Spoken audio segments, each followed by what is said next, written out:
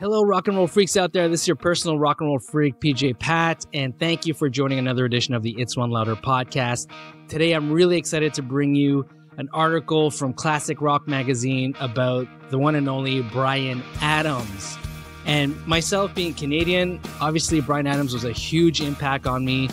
You know, I think all of us that are into rock, metal, hard rock, we all get into a stage, I think, growing up, you know, we get into pop music. So back then in elementary school, I was into, you know, Michael Jackson, Madonna, Boy George, Debbie Gibson. And then you hear Bryan Adams on the radio and you tell yourself, what is that sound?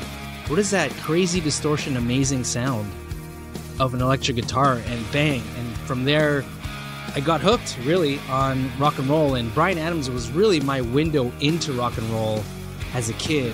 Being in Canada, there's always this duel, you know, Bryan Adams versus Corey Hart. And I always thought Corey Hart was more popish and Bryan Adams was more rock. So I really got into him. And obviously he has a super unique voice, right? I love that raspiness of his voice. But that guitar sound was just amazing. You know, the first time I heard Summer 69, like a lot of people, totally blew me away. What really got me into Bryan Adams, and I remember it as clear as day, I had won something in my class in elementary school. I think it was a grade 5 or grade 6. And the prize was that the teacher would take me out to lunch. So outside of school, I think she took me to McDonald's. And driving there, Run to You from Bryan Adams was playing on the radio. And she was like, you know, wow, this is a great song. And she cranked it up. And for the first time ever, I think I listened to a song intently because, you know, I had such admiration for my teacher. And, you know, whatever she liked, I would try to like it as well. And it's that whole experience too, that was so new to me, one-on-one with the teacher outside of school, right? That was a big deal, right? And Bryan Adams was the soundtrack of that moment. And so I'll never forget Bryan Adams from that. And I became a huge fan, obviously, getting into his whole catalog shortly after that. Even the album before Reckless, I think it was called Cuts Like a Knife, or that was a single at least, getting into that whole thing. It was just awesome. You know, as a Canadian, you didn't really have a lot of rock and roll heroes at the time for a young kid. You know, I think Rush was probably big by then. But as a young kid, just slowly getting into rock music, you know, we didn't have a lot of choices back then. It's not like today where Canada's a huge exporter of rock and roll. Not just rock and roll, but music in general. Obviously, Justin Bieber and Drake, right, are two huge juggernauts in the pop world. But in terms of rock and roll, we got Billy Talent, we got Our Lady Peace, the Tragically Hip, and I can go on and on. So it's really cool to see the health of Canadian rock grow. All right, let's get into this article and see what Bryan Adams has to say. That's cool. Bryan Adams actually guest edits this issue of Classic Rock Magazine. Really cool. What's written on the front here? Hanging with Tina, shooting the Queen, Kate Moss in her pants? ? Okay, let's get into it. Article is called Life of Bryan. These days he says he's a photographer moonlighting as a singer. But before that came decades of making high-grade classic rock and one of the biggest selling records ever. Words by PAUL REES. Mid-morning in San Diego, and Bryan Adams is in his hotel room taking his breakfast. It's a simple affair of toast and a pot of coffee and a side of fruit. Before tucking in, he asks deferentially, "You don't mind if I eat while we talk?" So far, so very Bryan Adams. For most of a career in music spanning 6 decades, the now 63-year-old has been perceived as precisely this: unfussy, unshowy, plain normal. An everyman who just happens to have been a vegan for 34 years and since before it was generally known what that even meant. Adam hardly has ever troubled to tilt at this impression of him. Indeed, he professes not to mind it a bit, yet it undermines him. Regular Joes don't tend to sell upwards of 100 million records as Adams has done, much less score multiple Grammy, 16 actually, Oscar and Golden Globe, 3 apiece, nominations. In his native Canada, he's the recipient of 20 Juno Awards and an inductee into the Canadian Music Hall of Fame. Sometime very soon, his best-loved song, Summer of 69, will rack up its billionth stream on Spotify. Presently, he's on a tour of North American arenas in support of his 15th studio album, last year's So Happy It Hurts. Hey, Rock fan, real quick, thank you so much for lasting until now. If you're really digging what you're seeing, please subscribe. It really helps out the channel. Thank you. Let's continue. It's going wonderfully well, he says. The best tour we've done over here in 20 years. I'm very grateful. I've been able to carry on and my voice has held out. What more could you want? Since the late 90s, Adams has also forged a parallel career for himself as a professional photographer. He's excelled at his other job too, having had many exhibitions of his work around the world and numerous books of his portraiture published. He shot the 2021 edition of the prestigious Pilari calendar and his Golden Jubilee commission of Queen Elizabeth II and consort Prince Philip hangs in the National Portrait Gallery in London. Among his other projects are Hillary Clinton, Mick Jagger, Serena Williams, Muhammad Ali, and Kate Moss. Bryan Guy Adams was born on November 5th, 1959 in Kingston, Ontario, to Conrad and Elizabeth Adams, recent English migrants to Canada from Plymouth. His father was a military man, a Sandhurst officer who went on to serve in a UN peacekeeping force and as a foreign service diplomat for his adopted country. The family moved around with his father's job, Adams and his younger brother Bruce being schooled variously in Vienna, Lisbon, and Tel Aviv. When in 1972 his parents separated, Adams and his brother went to live with their mother in Vancouver on Canada's northwest tip. Ask Adams to what extent he looks back and reflects on his journey from then to now, and he replies simply, "I don't, except today." With the merest of coaxing, he does just that, and at length. Classic Rock asks, "What's your most vivid early memory of childhood? Of there being nothing in a fridge? Who were your parents to you?" Mom was just a mom, and I mean that in the best way, because she only cared about her boys. My father wasn't around a lot in the early days. He had left the military to join the UN as a peacekeeping observer for the India-Pakistan War. He traveled quite a bit in Europe after he left the UN and joined the diplomatic services, places like Austria and Portugal, and later to the Middle East and Israel. And because both my parents were British, we traveled back to the UK to visit grandparents, aunts, and uncles, and have Christmases there. Growing up, how did you take to moving around so much? Well, it was an interesting upbringing. There wasn't a choice, so you had to go with it. I have my brothers, so we would have a laugh together, but the difficult thing was always trying to make new friends. But because of doing all that travel, I've got friends now all over the world. Seeing so much of the world in your early life makes you realize that where you're from isn't everything, and there's much more to see, explore, and appreciate. What was the first piece of music you had a strong reaction to? I would have been listening to the radio. My parents had a Chevy Corvair, the same car as on the cover of So Happy It Hurts. It was quite funny buying that car a couple of years ago. It brought back memories to being 5, 6 years old. My brother and me used to laugh and make fun about the Beatles' She Loves You, repeating the yeah, yeah, yeah to my parents ad nauseum. At home was always very much about what my father wanted to listen to, which was opera and military band music. Imagine a Sunday morning with the Black Watch kicking off. What was interesting was he would play music not at regular levels, but would turn it up. Whatever he was into, that was what dominated the house, and there was no way around it. By what means did you begin to discover music for yourself? My father subscribed to this thing called the Columbia Record Club. Once a month, they send you a catalog, and if my father bought an opera record from it, you'd be allowed to choose 3 other records for free. I would say, "Can I have this one, and this one?" And if I was lucky enough, he'd get them for me. I always chose the records with the hairiest bastards on the cover. That's how I found a lot of music from Image. It was all visual. It's how I discovered Creedence Clearwater and Janis Joplin. My record collection started with those catalogs. There was no other way of getting music when you were in Austria or Israel. When we lived in Portugal, the single television station was on for 3 hours a day, and that was it. Lucky the school bus driver that took us from Cascais to Lisbon, hope I pronounced Cascais right, sorry for those who know, every day would have the radio on. So we'd hear whatever was in the hit parade in Portugal. It was usually stuff like Petula Clark, Tom Jones. I remember the Beatles' Obladi Oblada being big on the radio.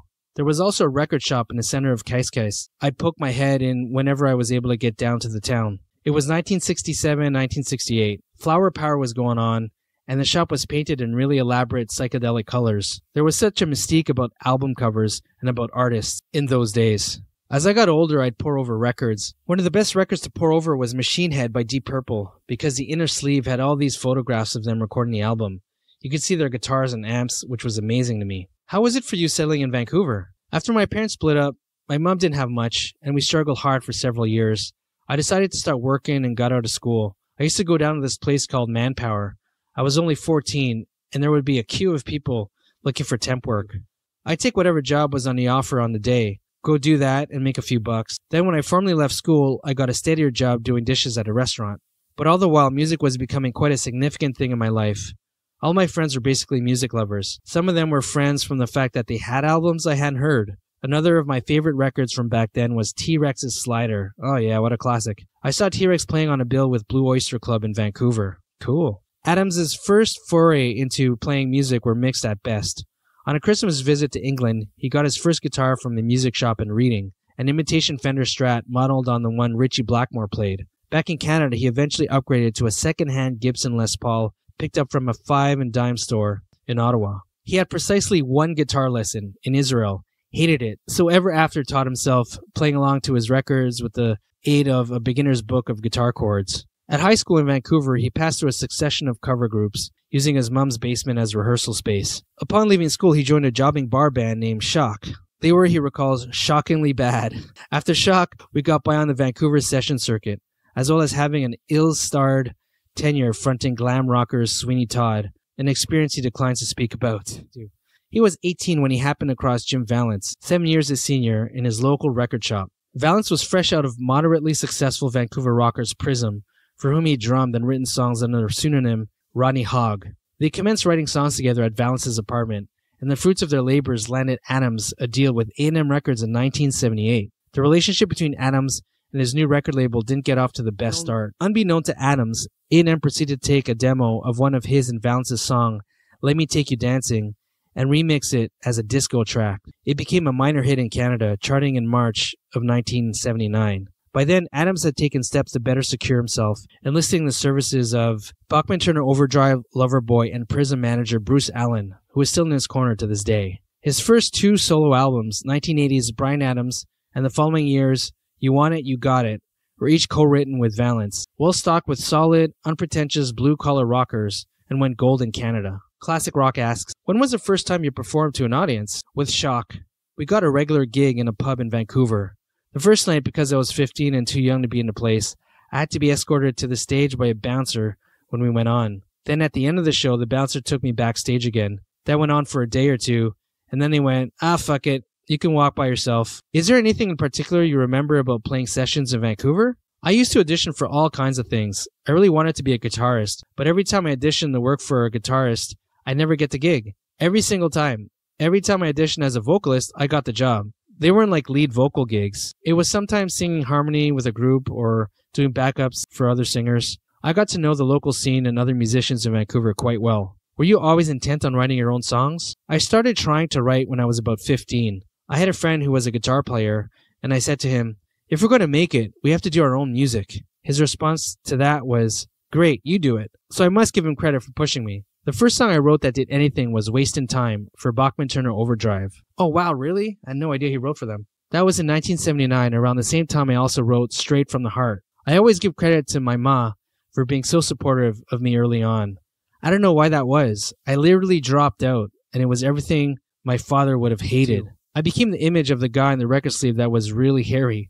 I just lived and thought music all day long. To begin with, how did you and Jim Vallance go about writing songs together? It was two guys sat in a room and bouncing ideas back and forth. Neither of us had anything else going on at the time. I had a load of shit ideas, and Jim had a load of good ones. Jim was also very proficient and a talented musician. He played drums, bass, guitar, and a bit of cello. There was momentum between us right away. First day we got together, we wrote a song. The next day, we wrote a song. The third day, one more, and suddenly, we had all these songs. We'd go down to Jim's basement where he had a snare drum, bass drum, microphone, a small teak 4-track recorder. We'd just sit there and make demos, to the point we were spending 12 hours a day, sometimes more, trying to write songs. We worked quite differently, and I think that's probably why our partnership was successful. We'd make drum loops, Jim would play a beat, he'd loop it on a piece of tape, we'd tie a pencil to the end of the teak deck and let the tape go round and round the pencil. When it came with the speakers, it was like we had a drummer in the room with us. We would write songs to the grooves Jim put down. In between times, we'd be chasing Jim's roommate's cat around, trying to get it out of the basement because it would piss all over everything. Was there a eureka moment for you as a young songwriter? Maybe there are people out there that have always been brilliant songwriters, but I think it's a craft you learn by putting time in. And it's much like any other kind of craft. Like the first time you sit at a potter's wheel, the clay doesn't come together. The songwriting is the same. You have to work at it to get good at it. There's something that happens when you're writing songs. A fleeting moment while you're playing where you create something you didn't have 2 minutes ago and wouldn't have 2 minutes later. It's all about that one magic moment. Let's say Jim and I would play together for an hour. Then I'd leave and Jim would sit around and go through what we taped. He'd say, I think this one idea is really good. Let's work on that tomorrow. One song that came out of that was Somebody off the Reckless album. It was just a jam that was sitting on a cassette tape. You made steady progress. A couple of gold records in Canada, a foothold in the US, but there was nothing happening for you outside of North America. Bryan answers, in 1981, 1982, I was playing in America quite a bit, doing lots of shows, and I'd say to my manager, where's the European tour? And Bruce would go, what the fuck do you want to go to Europe for? I still repeat that back to him today. I even went over to visit the record company in the UK myself. I was told quite bluntly by the head of A&M Records at the time, a guy called Derek Green, Listen, mate, your music is never going to be played over here. You might as well go back to America. There was no way I was going to listen to him. It emboldened my spirit to make it happen over there. Wow. I wonder why Derek Green said that. Your 1983 album, Cuts Like a Knife, was your first platinum-selling record in America. What did selling 1 million records change for you? I remember calling my manager and saying, Bruce, you're great. Selling 1 million records, it's amazing. Where's the money? He told me there wasn't any. I was going back to paying the previous album off and for the tour support. He said, you signed a really shitty record deal with a low royalty rate. So that's what happened with Cuts Like a Knife. To be fair, the money thing was never what I was into anyway. I was just curious and would have been nice. I did really want to pay my rent, and I was living with my brother in shitholes. I love going on tour for that very reason. Then in 1984 came the Reckless album. 6 top 15 singles in the US, 12 million sales, an extraordinarily well-crafted record overall. That being the case, have you truly never felt as if the everyman, quote-unquote, perception of you was a terrible slight? Bryan responds, no. I never really cared what anybody else thought of me. I didn't have the time to worry if I was being undervalued or whatever. I just had to keep going, because the alternative of washing dishes was no good. I had no choice. I just had to do it. And luckily I had another record in me after Cuts Like a Knife. I thought the songs Jim and I were writing were exciting. The litmus test for us was always to put a song on in the car and see how it sounded. If it was good enough for me, it was good enough, full stop. Never again did my record company show up and try to tell me what to do. Wow, that's cool that he had that freedom. I mean, that's exactly what every artist dreams of, is that freedom to create whatever they want without the record company stepping in the way. How did the duet with Tina Turner on It's Only Love come about? Which is an amazing song, by the way. If you've never heard it, check out It's Only Love on the Reckless album with Tina Turner. I was such a Tina fan. I used to go see her in the clubs before Private Dancer happened for her and when she was still trying to get back on her feet. Back in 1982, Tina was coming to Vancouver, and just for a laugh, Jim and I wrote a song for her called Lock Up Your Sons 'Cause Tina's in Town. Terrible song. I managed to wangle my way backstage. She just played this tremendous set, and I saw her coming down the hallway. They'd wrapped her in a blanket, and as she went by me, I said to her, Miss Turner, I've written a song for you. I handed her this cassette tape, and she said, thank you very much, and disappeared into the night. The real fun came when I got a call in early 1984 from producer John Carter, a sweet guy. He said, man, I'm producing Tina Turner. Do you have a song for her? We were finishing up Reckless in New York, and I told him I didn't, but maybe Tina would sing on one of my songs. I sent him It's Only Love, but never heard back. So fast forward, Reckless is mixed, done. I'm back in Vancouver, and I hear that Tina is coming down again, this time to open for a show for Lionel Richie. I got a message to her manager asking if she'd have time to record this song for my album, and I got a call back saying Tina wanted to meet me. I'm backstage in Vancouver once more, so nervous, and Tina's coming down the hallway again, but this time she has a big wig on. I could hear her saying, where is he? Which one is he? Someone said to her, he's a scrawny little shit over there in the corner. She came over and said to me, I love that song. She recorded it with us the next day. It was only when we were in the studio I realized It's Only Love was in my pitch. It wasn't really made for her. I'm 24, and I had to go into the room and say to her, Tina, it's not really working with you singing my melody. Why don't you sing this? And I started to sing, pretending to be Tina Turner. She just went off and did her thing. After she said her goodbyes, I turned to Bob Clearmountain, who was my co-producer, and said, tell me you got that. He ran the tape back, and there it was, a sensational moment. Man, that song, It's Only Love, it ain't a song without Tina Turner. Go check it out. Can you even begin to process the fact of Summer of '69 being streamed 1 billion times? Nice. I don't think about it. I've never really thought of myself as a good singer or a good guitarist. I'm not sure if good singer describe him actually, but he's a very unique singer. Like as soon as you hear one word from him, you know it's him. He's a very distinct voice. I'd made the best of what I could with 3 chords that I knew. When it came to the songs, I figured I could remember it, I could sing it, that's good enough. However, simple is difficult. I really give credit to Jim. Great teacher. Always would be there to help me filter out the shite. That everyman thing we've been talking about, it's about making music that everybody can sing. Isn't that the joy of it? And everyone can sing Summer of '69. That's the magic of it. It's fair to say that Adams had an exceedingly prosperous 1990s. They were his superstar years. I'll bet he passed through them in his own unassuming manner. In partnership with producer Mutt Lange, he enjoyed 2 more huge hit albums, 1991's Waking Up the Neighbors and 1996's 18 Till I Die. The former record also yielded Everything I Do It For You. That's probably his biggest song, I think.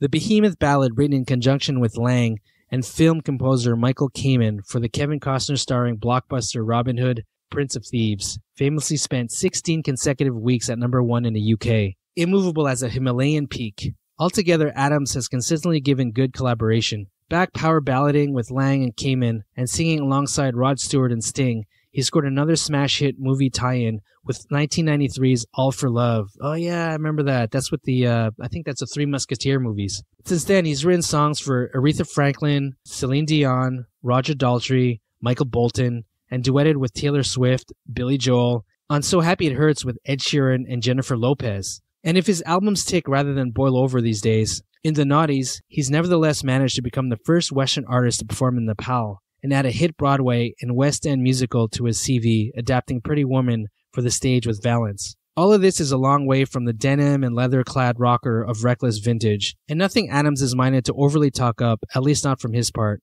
I've always pushed myself to be with people that are better than me, he says. I consider myself to be extremely average, but when I put myself with good people, they get good things out of me. Your bent for collaborating also suggests a curiousness about you. Bryan responds, I love the challenge of making a song work.